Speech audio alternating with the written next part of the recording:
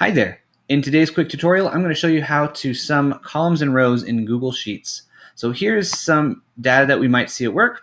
Oftentimes you want to know your total sales. So a couple things you can do. If you're not already familiar with the basics of formulas, I highly recommend watching my spreadsheet formula basics video. However, we can do equals D3 plus D4, and you can do each one individually. However, that's slow and cumbersome. Don't recommend it.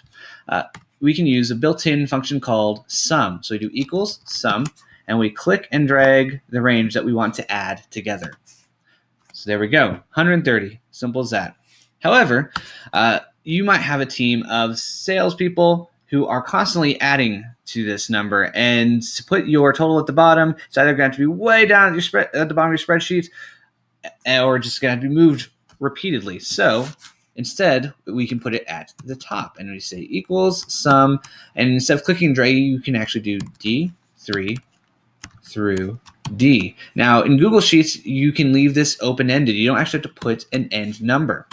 The beauty of this is as your sales team keeps adding information, this keeps growing. You never have to change that formula again, which is awesome. All right, so that's columns. What if you want to do the same thing with rows? So let's say we just need some numbers here.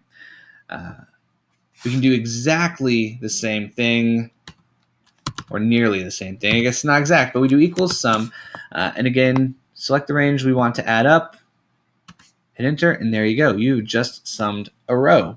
You can also click and drag that down, whatever you want to do. I hope this video has been helpful. If you have any questions or comments, please leave them in the comment section below, and follow my YouTube channel. Thanks. Bye.